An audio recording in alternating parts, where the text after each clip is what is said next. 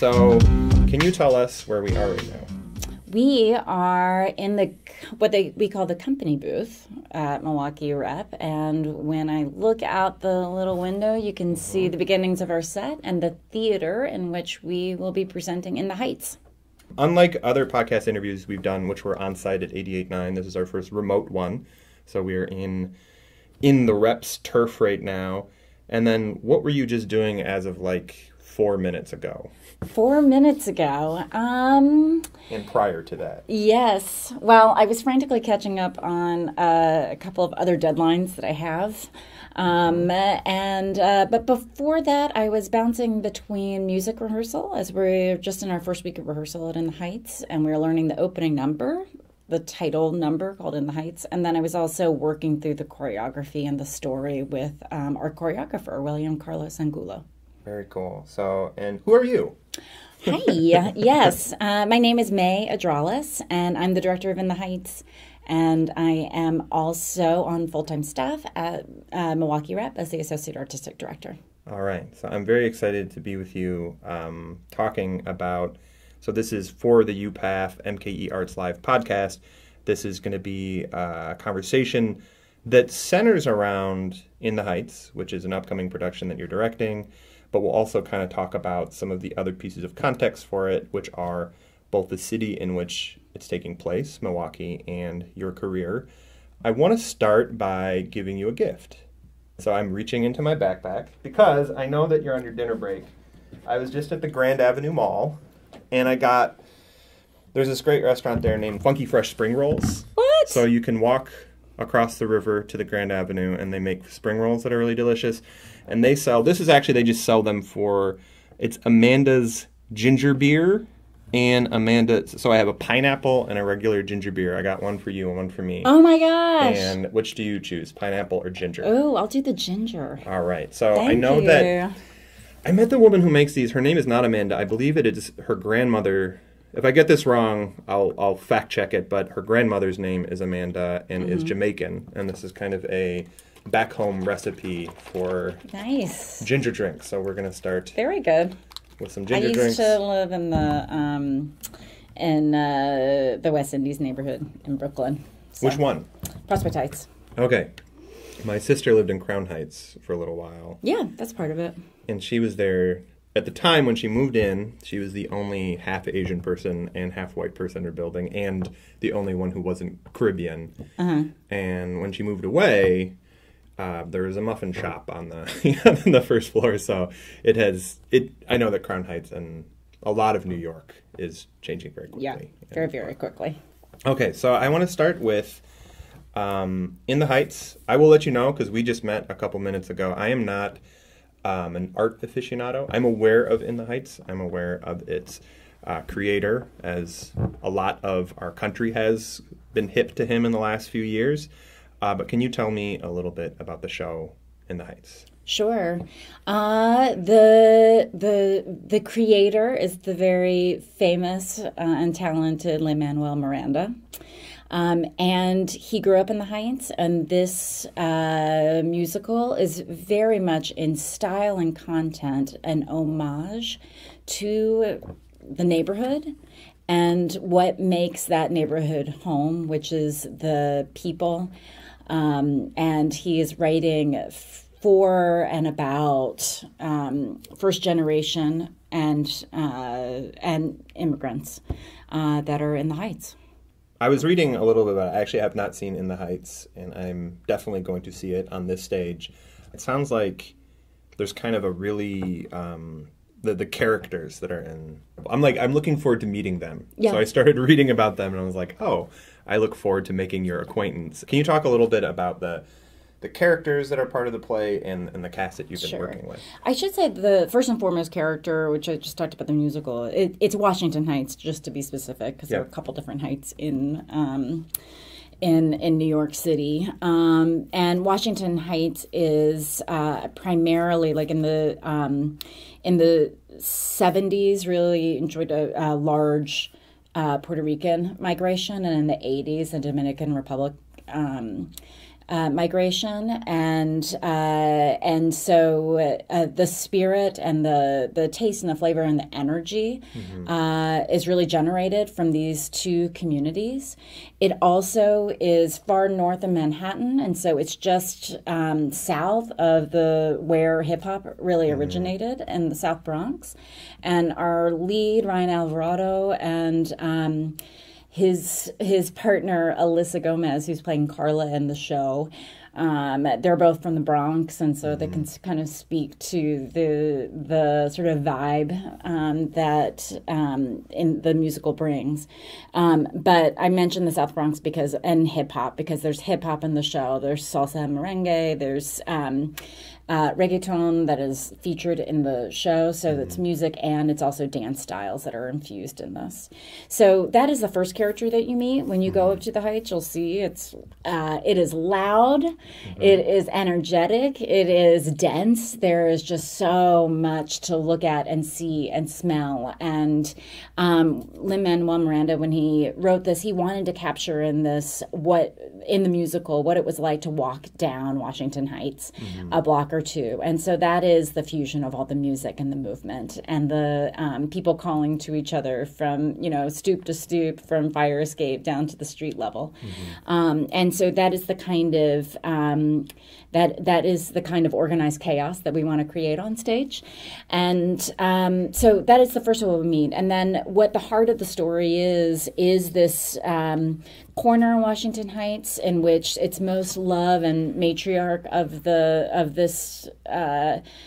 this tribe is Abuela Claudia, and she is very much the everybody's mother, everybody's grandmother, looking out for everyone, documenting all of their major achievements, and supporting them in and cheering them on. Usnavi runs a bodega where everybody, that's the kind of pulse of the place. Everyone comes in and out. Usnavi is, his music really draws more on the hip hop. And then there are the ladies of the salon that we call them, that, they're the gossip of the heart. They're the sort of, they're the sort of feelers and the Paul Reveres of the society, in which they're telling everybody what's going on and who's getting it on with who. And then Nina she is the daughter of the Rosarios, who run a car service. Kevin and Camila, who run this car service, are the parents of Nina. They are immigrants from Arecibo, Puerto Rico, and they have made something out of nothing to create this business and create a future for their daughter.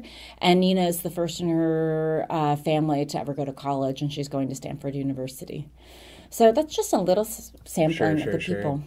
It is usually the conversation of the origins of hip-hop might feel relatively remote to Milwaukee. Not that there isn't hip-hop in Milwaukee. But it's Hip-Hop Week in Milwaukee. So it is Hip-Hop Week in Milwaukee, and very specifically, so when you're listening to this, it won't be Hip-Hop Week. But tomorrow, on Friday, DJ Kool Herc is coming to Milwaukee. And DJ Kool Herc, if you're kind of look at the mythology of the origins of hip-hop, he's like right up there in the pantheon. Oftentimes he's pointed to as like the guy who came up with like the idea of hip hop in a lot of ways. So, can you talk about the role that the idea of hip hop plays within the play?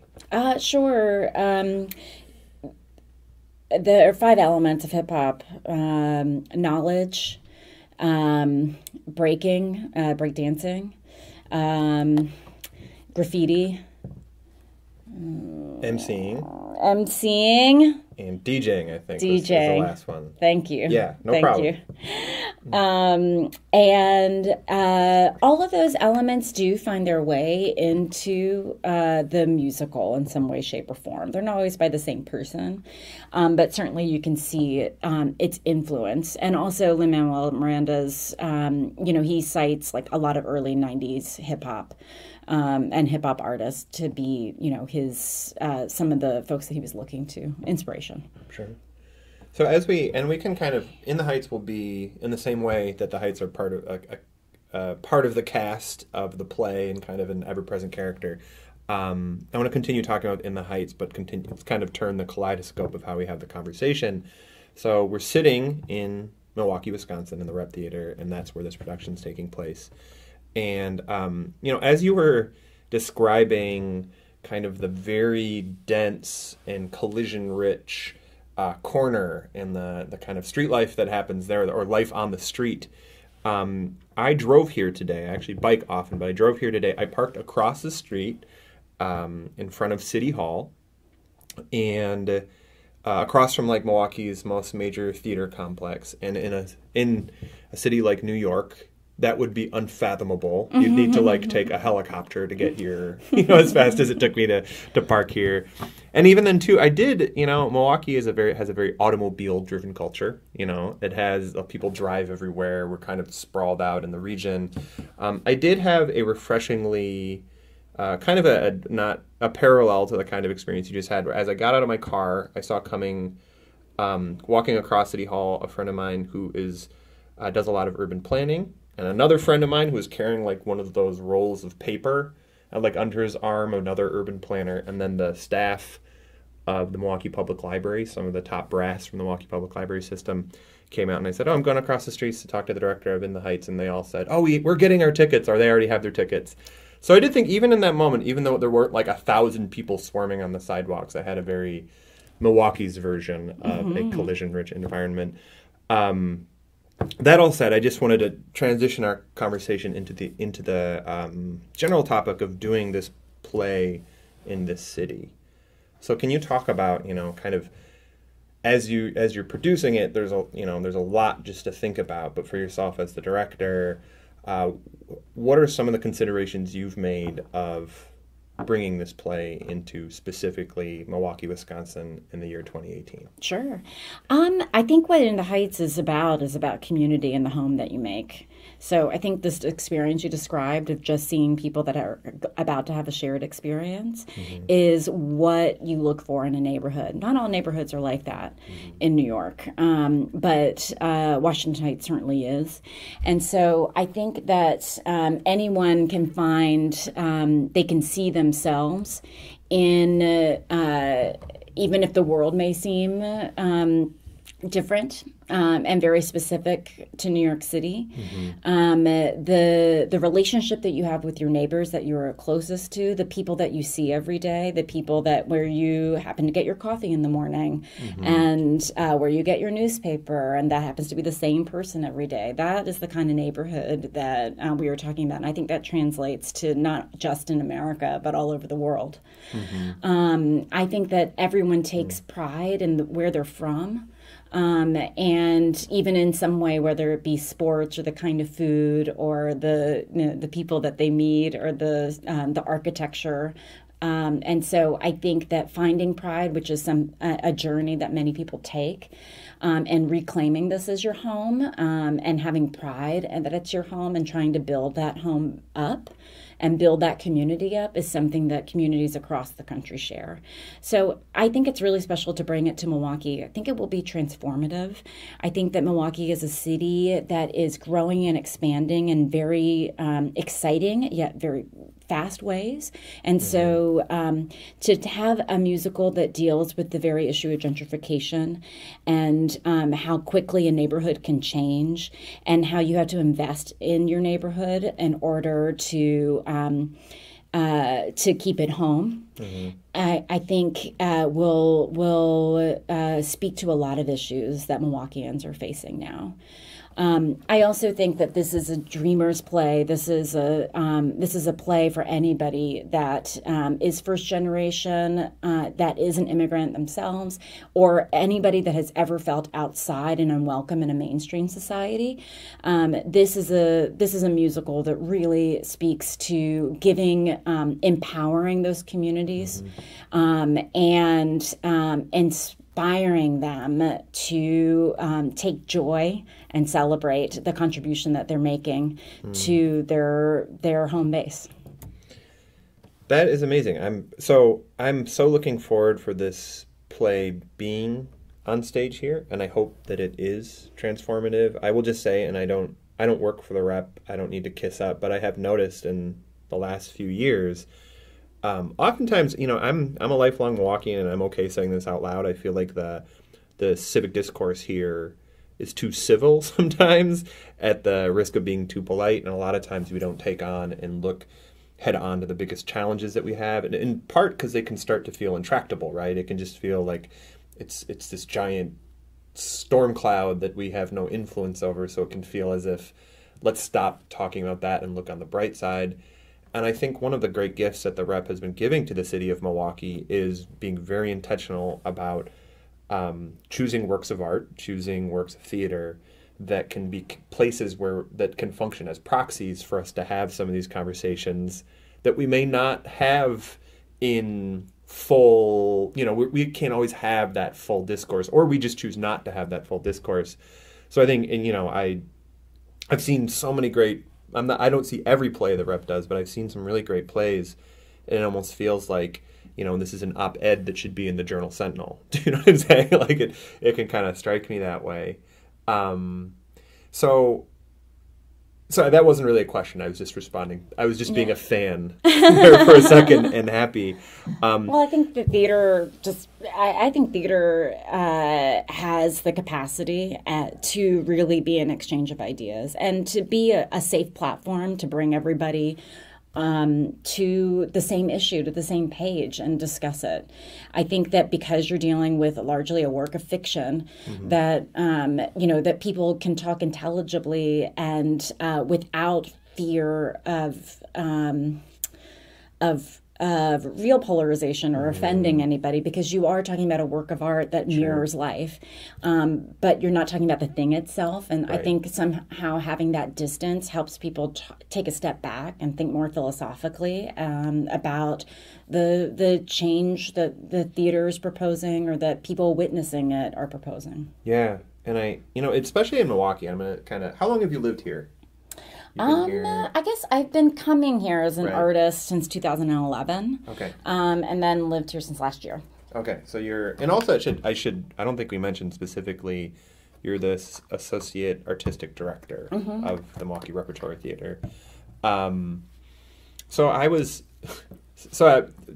Apparently I generated all my ideas for this interview while I was parking my car.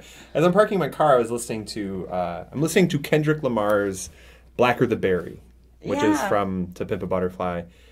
And as I was listening to it, like, whenever I listen to almost any kind of music, but specifically like Kendrick Lamar, for me, it's both what Kendrick Lamar is creating, but it ends up being kind of about where I am, right?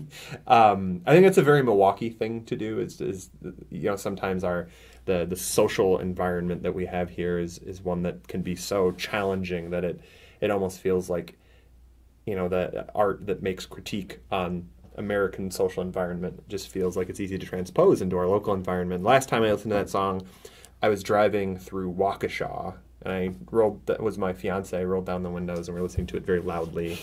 Not like to be a nuisance, but just to, Because it feels good. Yeah, it felt good in that moment. It felt, so I think, can you talk a little bit about that, being now a resident of Milwaukee and as like a person who making work here, and you've already addressed that a little bit, but of how you find this work that you're producing here with your cast, how you find those how you expect it to be received, and how you found previous works that you produced in Milwaukee received by Milwaukeeans. Like, 'cause I feel like we can always feel like, I bet you think this song is about you, kind of thing. Oh. Well, at the very end of the day, I'm a fragile artist, so I like to think that everyone loves everything I put up on stage. Sure. You're sensitive about your shit. That's an Erykah Badu thing. Oh, okay, yeah. I mean, look, you spend,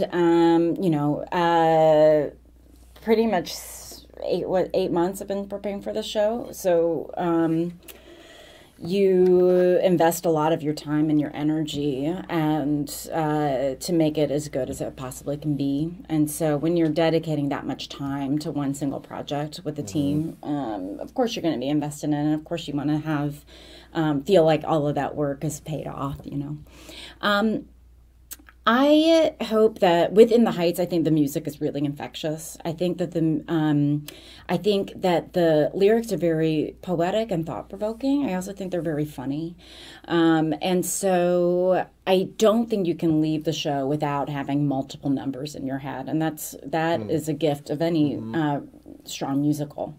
Not every musical has that, but this one really does. It's got a pop flavor, and so it's not surprising to me when someone who has never seen the show still knows all the lyrics by heart because they've heard it from their friends or they've heard it on the radio or So I think that the music is a universal language that is going to reach everybody, and that is one thing.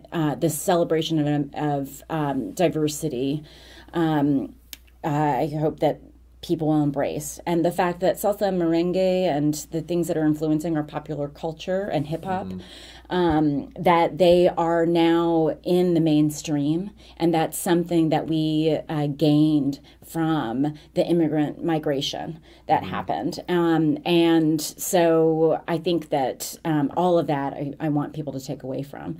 I want, of course, like people, we are working very hard to have very nuanced performances from the actors. We've just spent like the morning talking through their circumstances, talking through what made them, what makes the community home, what are the aspects about Washington Heights that make it very specific. So we spend a lot of time on the details. I want people to have a bigger understanding of what it is to be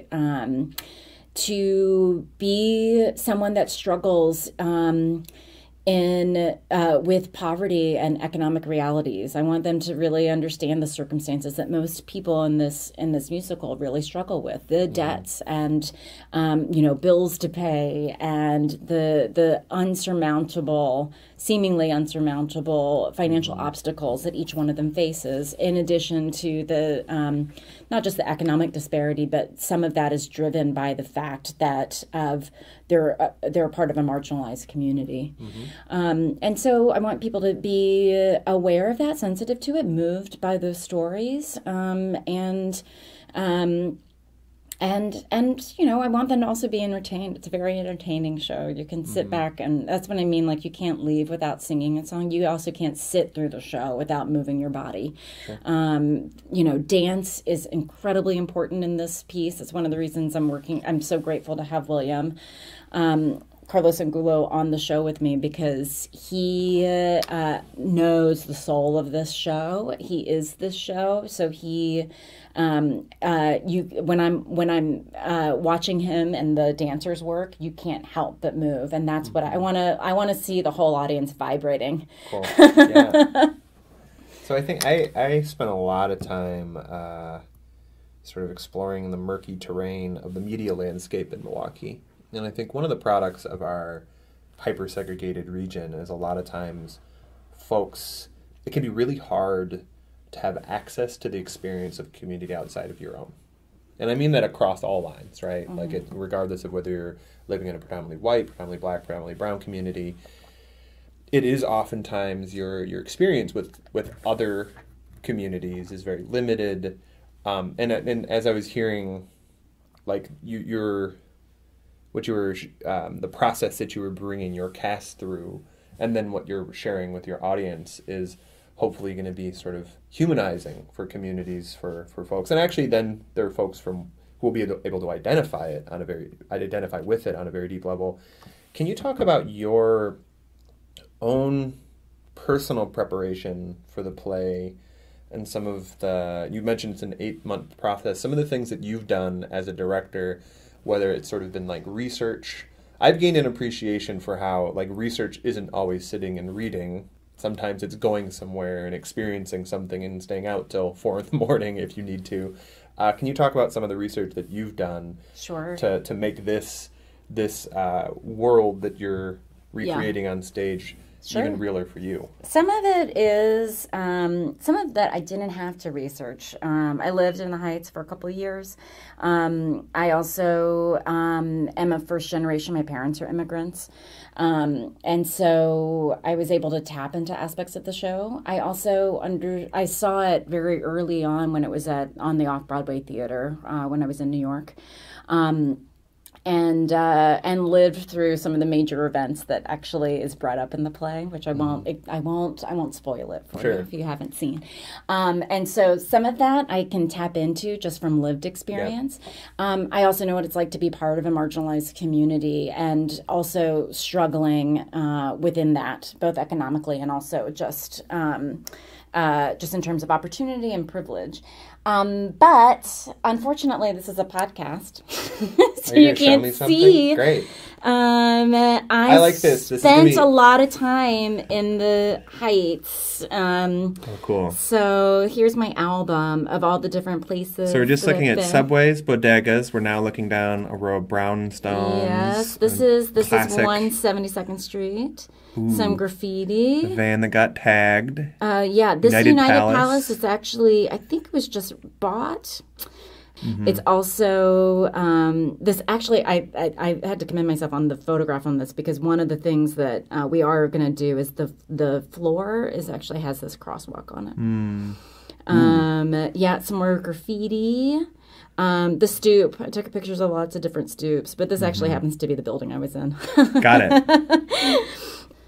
We took a lot of costume research. That's like one of the things that informed. We're looking at a woman, an older lady crossing the street with an incredible pattern, color, yellow zigzaggy jacket and a skirt that does not clash with it. Also has a strong pattern that kind of moves up into it. This is great. So you can see, these are. One of the characters in here, she registered people to vote when she was in high school. So these were young girls that I talked to that were registering people to vote on 180th Street. I took a lot of pictures of people. The thing about the Heights that's makes it a neighborhood is that everyone hangs out. Mm-hmm. So people, sitting on crates or sitting on benches. This is a picture of three older men who look like they do this every single day. Absolutely. Just sitting and shooting the shit. One thing I just want to point out, if you're at home, these are photos through different seasons. So we started in winter. Now it's very summery. Yes. This is in August. So just recently. Yeah.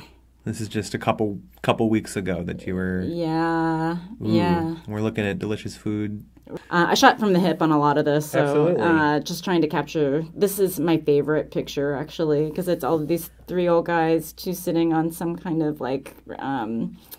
Makeshift bench and a crate, and one of us walking by. You can't see it, but across the street is another Piragua woman selling shaved ice. Wait, go back to it real quick. You know what's great too is, I don't know if that is there, but there's a sign behind them that says, "Who is America?" And it's these four older gentlemen just sitting. Oh, it's Sacha Baron Cohen. Mm-hmm. So their question is, "Who is America?" And there's four men sitting in front of it as if they're offering an answer to it or chiming in. These are largely the buildings, so that when you see the set, it's very dense. We tried to really fill up the sort of with volume of these set pieces, and they when you see it, you'll appreciate that we wanted to show the density of the city, but we also didn't want it to be so dark and gloomy. So they're actually scrimmed. They're actually light boxes, which I'm excited about just directorially. So I have an idea of just sort of to share with you. I live on the near south side of Milwaukee, and I'm kind of all over the city. And, Milwaukee oftentimes is a city that's very color coordinated, very well sorted or segregated. The near south side of Milwaukee and the south side of Milwaukee is kind of the shorthand that means people who come from Spanish-speaking countries, right? A lot of Mexico and increasingly Puerto Rico. If there's a headline of the 2020 census, so when they do the new census, there will be, for the first time in Milwaukee's history, an influx of African Americans moving to the south side into a predominantly Latino neighborhood. And that is kind of also the first time in Milwaukee's history where you have a predominantly brown neighborhood with a meaningful influence of black folks moving in. And I feel like that, I mean, specifically kind of the dynamic between black and brown and the cultures there is something that I know is part of in the Heights. And I think in some ways this is a conversation that people are having around Milwaukee, but in our largest civic dialogue, that isn't something that's talked about a lot. There isn't a lot of discussion of kind of black and brown dynamics or unity or disunity. So I think this will be an interesting platform for the kinds of conversations that it could introduce in Milwaukee that we've kind of, like, people are having, but not necessarily on large stages. I mean, I hope to, when you say color coordinated, I cringe because I think we are a society that has racist and a history of slavery. We have divided and segregated people based on race and have allowed limited economic opportunity based on race, and it's often thinly veiled separation. And so I think what this show does is that it's not pitting one group of marginalized people with another. Hopefully it's showing the sameness rather than the difference between not just people of color, but people of, quote, not color, and allowing a kind of really a celebration that this is not just a story about Latino people. This is not just a story about the people that happen to be in that neighborhood that are black. This is a truly American story. I mean, when you talk about the 2020 census, we can also talk about the 2040 census, in which most of America will be people of mixed race and of color. And that is what I'm after in terms of the work that I like to do, which is just shifting like what the American story is. Absolutely. Milwaukee, and a lot of people, this isn't a headline on a daily basis, already is, the city of Milwaukee is majority people of color. That's right. I know, 56%. Yeah, and it's not the narrative, right? Right. It isn't what we think of. So you said something in there, and you just gave me an idea, which is I'm going to invite my mother to the show, Janet Carr. She is a first-generation immigrant. She's Chinese, and I think she'll find this really interesting. Sorry. If you're out there, Mom, we're going to the show. Yes, please do we'll go to the show. And I wish my parents could see this because this is they try to see most of my work, but this is the show that I feel like they would love. Do they live in Virginia? I was doing some... Yeah, they Are they going to come? They can. It's a little hard for them to travel. Yeah. They have been to Milwaukee before, so they were able to see a show that I did, and I directed a world premiere of Rape and Mont After All the Terrible Things I Do. So his family, who is Filipino also, and came from Michigan, and my parents came from Virginia. So absolutely. So that's actually a good transition into the next topic that I wanted to talk about a little bit. So we've talked a little bit about the play, bringing that to Milwaukee, and then kind of you. So we can talk. Can you share, and I will ask you a big, giant question that's a little unfair, but can you share a little bit about your context, specifically in terms of this play? So for yourself, some of your background and kind of what's prepared you to put in the Heights on a stage. Oh, yeah. What's prepared me? Well, I mentioned before, that I have a particular interest in doing this show because of my own background as a first generation and my parents being immigrants. And so when I first saw this on just in its first iteration off Broadway, I'd never seen anything actually that remotely represented people that I knew growing up, like my aunts and uncles, my tita and titos. I didn't see them ever on stage. So this was a huge transformative event for me, and it fueled the need, I think, for stronger representation and more equitable representation, and that's really informed my artistic career. And then just in terms of being an artist, I was started I grew up in a really teeny town in Virginia. I had an active in my imagination, and then through It was a rural town? It was a rural town. So it was all coal and rail town. Wow. Yeah. Were there a lot of... I was actually going to ask, was it very agrarian? Yeah. My best friend owned a dairy farm. Wow. And we used to four-wheel around her dairy farm, which was great. And then her father let me drive a car when I was 12. Because that's what you can do on farms. I recently had a very in-depth experience in Alabama, and a young man, Nasiah, was telling me he's been driving since he was 9, and I was like, what? But where we were, it was a bunch of fields and open space, and I guess that's what you do. I know. I guess that's what happens. Yeah. So it was super rural, and so you'd think like, oh well. Why would I find any affinity with this musical? But I moved I had a big picture of New York City by night on my wall that's still there. It was a big, huge poster that was, I got at the mall. And it's been in my bedroom since I was like 9 years old. So I've always had ambitions to move to the city, and I did. And though I didn't start theater until I was later in my 20s, I went through a period of I wanted to go into social justice, and that sort of informed my more political aspect of my life. But I decided theater is really where I belonged and where I wanted to focus my energy, and I focused on that, and then I got my master's at Yale School of Drama, and then I came back to the city, and I worked a lot in communities. I worked at the Public Theater it was part of their community outreach efforts, and then also simultaneously was directing, and then working a lot with new plays. And so after I worked at another organization that was focused on launching new American plays into the repertoire. And so I developed really close relationships with a lot of writers. And then was directing all that while. And then have been directing freelancing for about the last 10 years around the country. Yeah, I was looking at some of and you have a long career and have done impressive things. And I felt like a lot of the plays that you've been a part of have been really ambitious, like a lot of very like cutting edge things and challenging things. Like it seems like you've like kind of made your bread and butter on pushing the line or bringing new things into the world that like there might not be a strong precedent for. So yeah, thanks. I try to. I feel like it is what kind of fuels me. Like I want to be able to do work that is makes me grow as a person and expands my own worldview.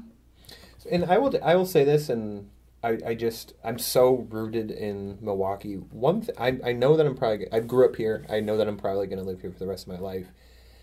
And the city can feel very confining to people. I think specifically for Black and brown folks, ambition can feel like a liability sometimes. Yes, I know that. And folks who are creative especially, success for them means step 1 is get away, get out. Step 2 is get a little bit further. Step 3 is come home for Christmas and then decide to never go back again. Yeah. So I think, can you talk about that a little bit? So as a person who has obviously a very ambitious artistic intention with your life, what it's felt like bringing that and making Milwaukee your home. Oh, yeah. I mean, I really relate to that a lot because I'm from a small town. And so, and actually, if you had ambition, it was really frowned upon. And, it was as if because you wanted something more, people felt slighted. And so I understand that, where I do empathize and I understand where it's coming from, even though I've been frustrated by it sometimes in my life. It's really an exciting time to be at Milwaukee Rep. I am relatively new to the company. I'm often I learn a lot from the subscribers here that have been coming here for years and years about the history of the theater and how beloved it is. I've been really fortunate to be here with Mark Clements, who I think has brought a really fresh and exciting artistic sensibility to the rep, and he is not afraid to bring on challenging work. He really paved the way for me to do In the Heights. He started doing musicals here at the start of his tenure, and it's been a real success in opening the theater to different audiences. I think this season in particular is just astounding in its diversity of style and the diversity of stories that we're telling. We're doing a mix of extant and new plays. In our Steamke, our second space, Brent Hazelton, who is an associate artistic director here and the director of new play development at the Rep, is directing Rajiv Joseph's Guards of the Taj. And Joanna Murray Smith, who has been at the Rep before for American Song, she has written a new play called, a musical called Songs for Nobody. And that's opening up our newly renovated Stackner.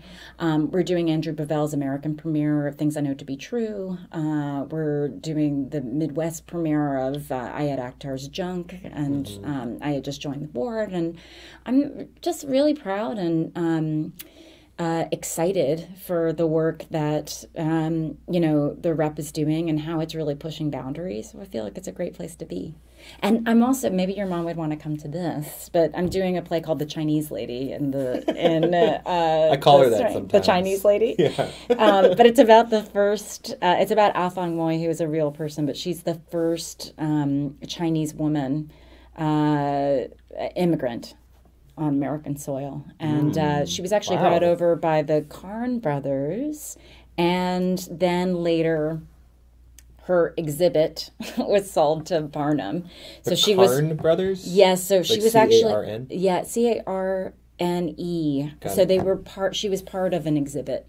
That is fascinating and disturbing. Wow. And it's a contemporary play, and it really deals with our curiosity. It deals with the sense of other and globalism and sort of cultural appropriation and again, like what is the American story? Is her story also American? And what is that? Yep. Where does that? Where can we go? How can we use that unknown piece of history and learn a bit about ourselves? Absolutely. I mean, I think I found, as being a biracial person growing up in Milwaukee, and I know my mom has felt. Actually, she came from L.A., where she was part of a very thick and big Chinese community there that often was very hybridized with Mexican folks as well. But when she moved away from there, especially in Milwaukee, there wasn't really a context for her. Do you know what I mean? Like in Milwaukee, we still have a racial dialogue that's very black and white, literally, and is becoming more and more context for the Latinx community as well. But like being Asian in Milwaukee is still like, wait, we have those here? You know, like that's like not a. So my mom I know has felt like the Asian lady in a lot of contexts. Yeah, she's like the Chinese one. Yeah. And people they're like, oh, okay. Like, I literally heard, and I was in Walgreens earlier today, I heard two women talking about, and one woman says to the other, like, was he Chinese? And then the other one said, well, he looked a lot more Chinese than I do. And I thought, huh. It wasn't a bad thing to say. It's such a weird. Yeah, so I think like the context of Chineseness or Asianness generally in our in Milwaukee is like. It's hard. People want to put an identifier on everybody. Like where do you identify? I mean, it's also been hard for. I mean, my parents are both immigrated from the Philippines, and I identify with being an Asian American. However, the Philippines was colonized first by the Spanish for, around the same time that they were also colonizing Cuba. Sure. And so, all of our food culture, Catholicism, religion and certain values and, our language is 40% derived from Spanish or 40% Spanish. And so, it's an interesting in between, And so, it's talking about the gradations and race, and particularly in America, which is, very much biracial and mixed race, and people, class and race and all of these things don't always kind of align in the boxes that we think. Right. There's a mural on the south side on First and Mitchell Street. It's was installed about a year ago. It's the history of UMOS, United Migrant Opportunity Services in Milwaukee, and its first panel depicts folks working in a field, and it could be in Mexico, could be in Wisconsin, could be in California. The next panel, there's some United Farm Workers flags that are hanging in, one that has the slogan, I think it's Isang Bagsa, which I think is Filipino, and it was used in the fields, specifically United Farm Workers movement, which was both very Mexican and very Filipino. And that was kind of their solidarity statement. Oh, wow. I did not know that. I didn't know it until I gave a tour to some young people, and one of the young ladies on the tour was Filipina, and she shared that with me. And I was like, that is very cool that in the fields of California, where a lot of this hardcore labor activism was happening in the 60s and 70s, there was this very strong tie between the Filipino and Mexican. And in fact, so much so that their kind of rallying call wasn't in Spanish, it was Filipino. Oh, really cool. Wow. Yeah, I just wanted to share that because that's so interesting. And that is just a little piece. So that is just about everything I wanted to talk about. I know that you are on your dinner break and you have a million things to think about, so I'm glad that I just feel very grateful that you carved out some time to do this conversation. I will do my best to encourage everyone I know to go to the show. Yes, please. Through this medium and others. Anything else you want to share? No, it's been a pleasure to get to know you. And I don't know. Yeah, it'd be cool. It'd be great to have the opportunity again. Absolutely. Well, thank you very much. Yeah, thanks.